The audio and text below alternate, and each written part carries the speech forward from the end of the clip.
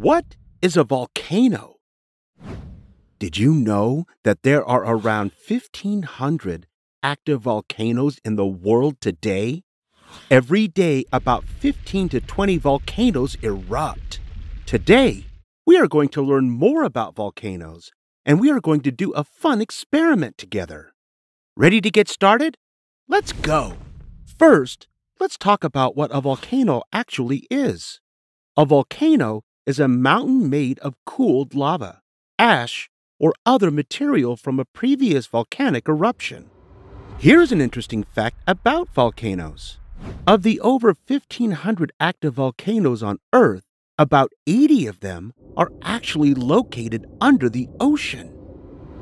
In the United States, active volcanoes can be found in Hawaii, Alaska, California, Oregon, and Washington.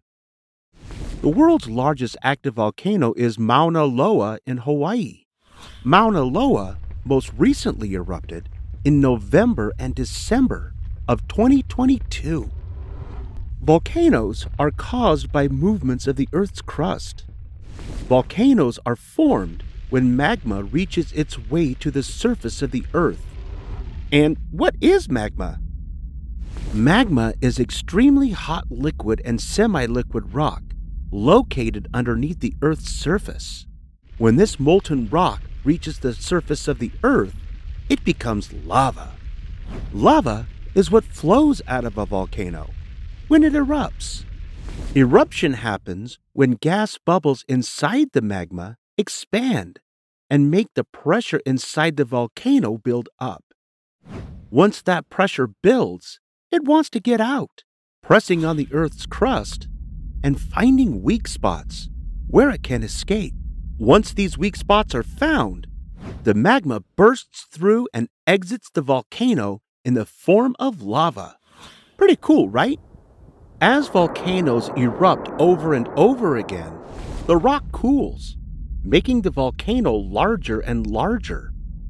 The more this process happens, the larger the volcano becomes. Here's another interesting fact about volcanoes. The Ring of Fire in the Pacific Ocean is where most volcanoes are located and where most earthquakes originate. That's because there is a lot of movement happening on the surface of the Earth. There are 3 volcanic stages: extinct, dormant, and active. Can you guess which of these 3 is the extinct volcano? Yep, it is the one on the left.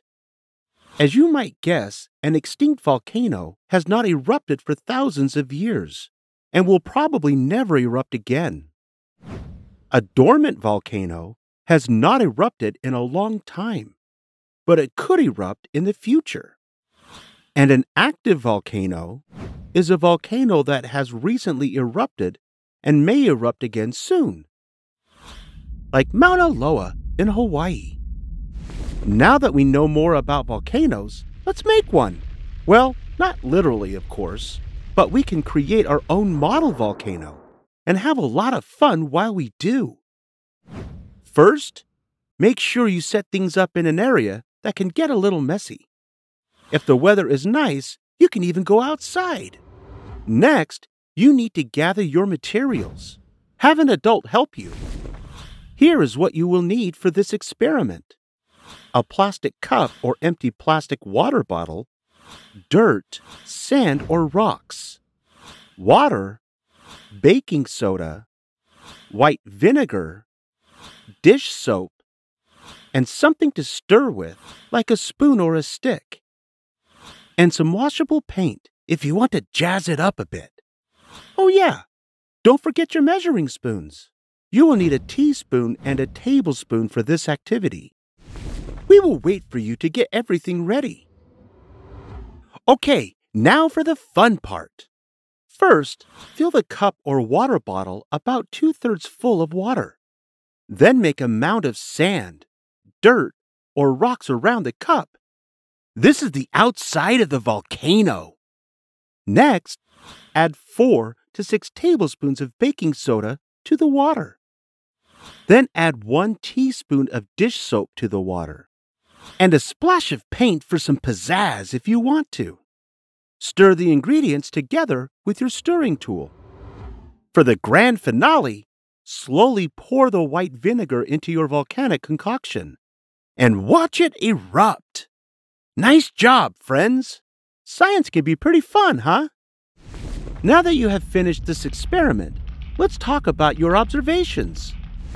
How was this model like a real volcano? How is it different? Record and discuss your results with your family or friends. And next time, grab a group of people and do this fun experiment together. Hope you had fun learning with us. Visit us at learnbright.org for thousands of free resources and turnkey solutions for teachers and homeschoolers.